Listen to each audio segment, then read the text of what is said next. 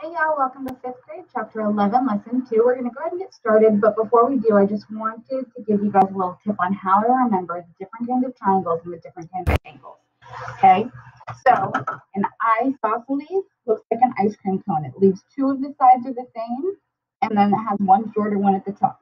Okay, it looks like an ice cream cone turned upside down. Okay, a scalene, none of the sides are equal. None of them. So one of them would tip the scale. One of them is heavier than all of them and would tip the scale.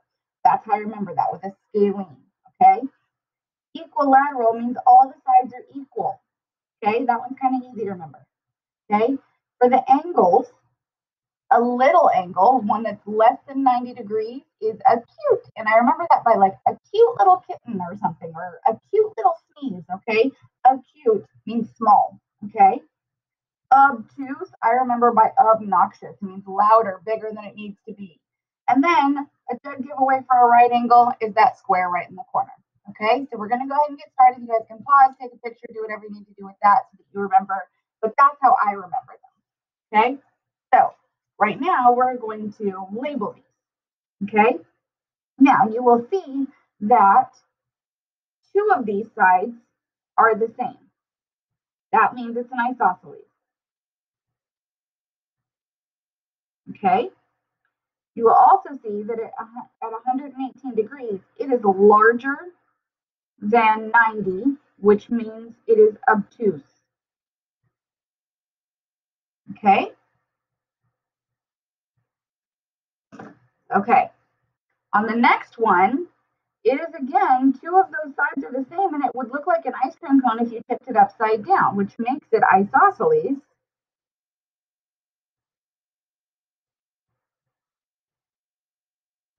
But the angle on this one is less than 90 degrees, which makes it acute.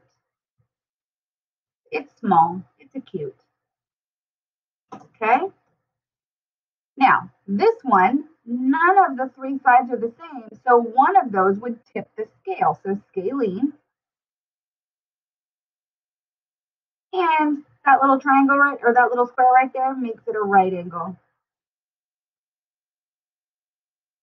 I want to be clear with you guys, having a right angle does not mean it has to be in the shape of, it doesn't have to go one direction or the other. This one goes this way, this one would go that way. As long as it creates a square in the angle, it is a right angle. Okay? All right. So you will notice that none of these sides are the same. Okay, just like none of these sides are the same, which makes it scalene. Okay. And that right there is bigger than 90, which makes it obtuse. Okay. Now again, no sides are the same, still scalene.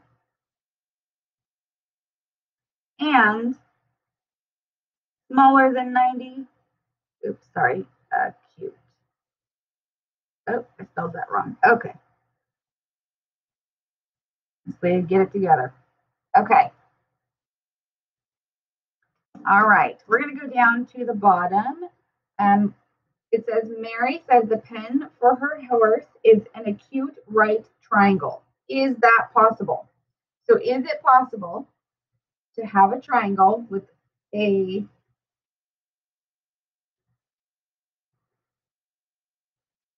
with an angle smaller than 90 degrees, because that's what acute means, and also have a right triangle?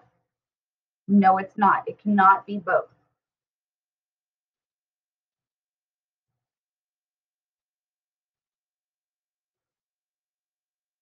Okay. Karen says that every equilateral triangle is acute. Is this true? Well, you can look right here.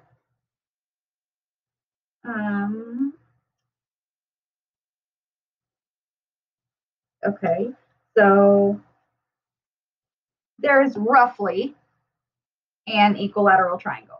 Okay, all the sides are roughly the same. Okay, and yes, all of those angles are smaller than 90 degrees.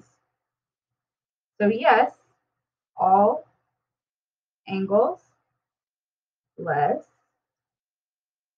than 90 degrees. Okay? All right, so let's go on to the back. You guys are going to do the lesson check just like always, and we're going to go down into this power review. It says how many tons are equal to 40,000 pounds? Okay, so we're going to start with what we know, which is 40,000 pounds. We're going to say 2,000 pounds goes into 1 ton. Okay, we can cross out pounds. We can cross cancel. That's good. And now 40,000 is on top and 2,000 is on bottom, which means we need to divide. So the 2 is going to go into 4 2 times. And then 1, 2, 3, 1, 2, 3. We're going to add that leftover 0 on there. It is 20 tons.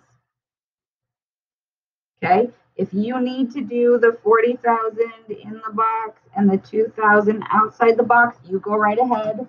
All I did was take off the matching zeros, and then 2 goes into 40 2 times and 0. Okay. Okay. Choose a symbol to make the following statement true. So 6 kilometers or 600 centimeters.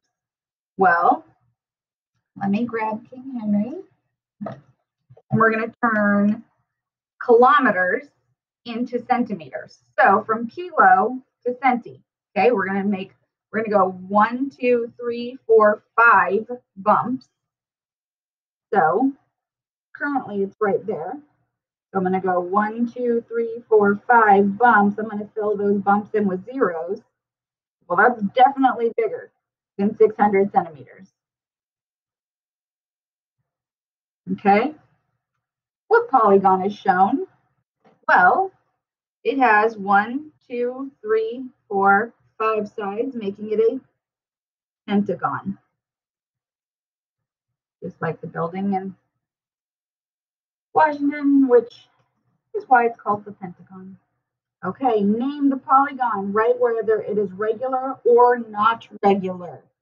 So it too has 1, 2, 3, 4, 5 sides, making it a pentagon. And because there is a normal name for it, it is regular. All right, guys, thanks for hanging out for 11.2. Come on back for 11.3. See you soon.